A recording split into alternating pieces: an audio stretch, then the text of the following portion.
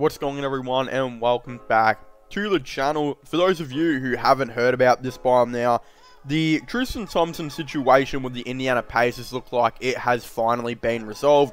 For some reason, he only played like 2 or 3 games for them. I don't actually know why they decided to even play him again. He actually did really well too. In the 4 games, he played 16.5 minutes, averaging 7.5 points per game on 4.5 rebounds, which is, again, a lot better than what he did on Sacramento. Plus, his defense looked a lot better on the Indiana Pacers, and a lot of fans actually seemed to really like what he was able to produce out there. So that was, of course, really interesting to, kind of see. Again, what has actually happened right now is it does look like the Tristan Thompson situation will be resolved, and he will actually make his way to the Chicago Bulls. And I think, personally, this is one of the best signings that we've seen in quite a while, because the thing I have been saying for a long time is, if the Chicago Bulls can bring in another backup big man that can help out and produce a big amount of minutes when a player like Vucevic or someone like that goes down, or even just off the bench, can play 18 or 20 minutes per game, the team would be a whole lot better.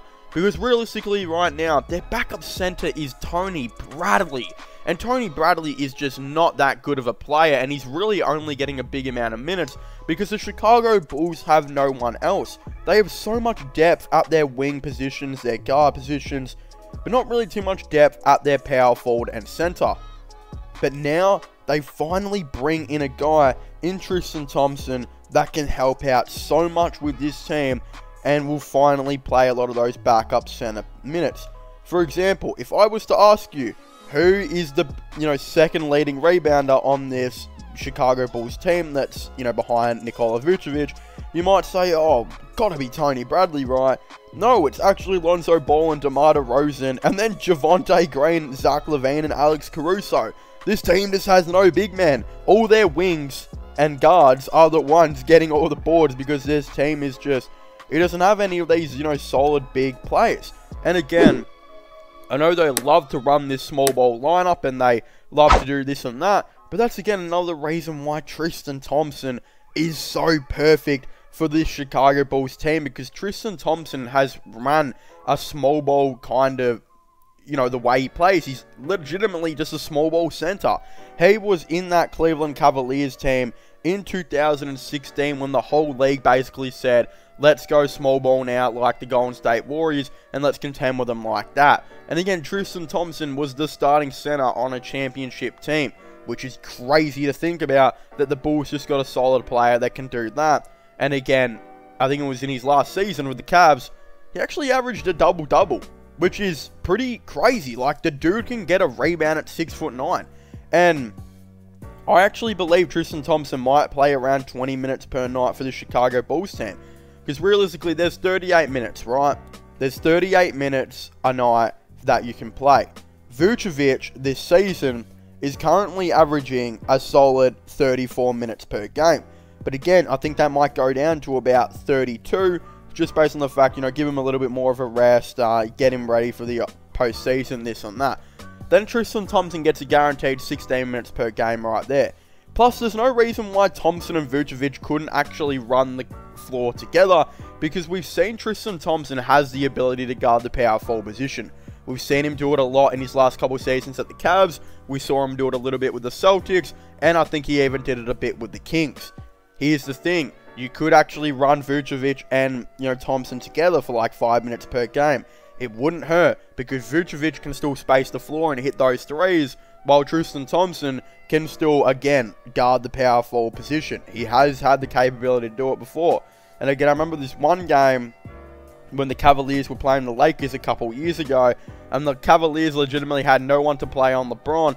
And in the first half, Tristan Thompson played on LeBron, and LeBron only had 9 points. I think it was 5 assists and like no rebounds. He got absolutely killed by Thompson in the first half. But then I guess, the second half it kind of unfolded when the Cavs defense just absolutely broke down and Thompson had no help with LeBron, and I think LeBron ended up like dropping like 20 extra points. But hey, I'm going to say that's more on the Cavs' fault than that's actually on Tristan Thompson's fault. Again, he's guarded, I believe, Giannis, etc. before as well. there's no reason why he couldn't do that a little bit on the Chicago Bulls team, and I definitely think he'll be able to help out with that. And the fact that the Chicago Bulls now have just a solid backup big, like their best backup big was probably Derrick Jones, and he's not that big. I think he's 6'6". Like, that's who they were playing as like a backup power forward, and I think even ran some backup center minutes. For God's sake, I'm pretty sure I saw Javonte Green line up at power forward like a little bit ago. It's so funny to me how small the Chicago Bulls team is, but they've just added one of the best, small ball centers in the league, and I think he'll definitely be able to help out with this Chicago Bulls team. Anyway, thank you guys so much for watching this video. Please make sure to leave a like and subscribe to the channel for all the latest NBA content and NBA news. Of course, don't forget to comment your thoughts and opinions on this down below.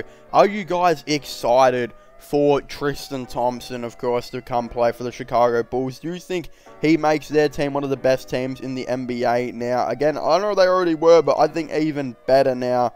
Definitely don't forget to, kind of let me know all your thoughts and opinions down there. Of course, don't forget to subscribe to my gaming channel, my IRL/vlog channel, and my podcast as well, if you haven't already, which I'll all be linking in the description down below. But as I was saying, please make sure to leave a like, subscribe, and comment, and I'll see you guys next time. Goodbye.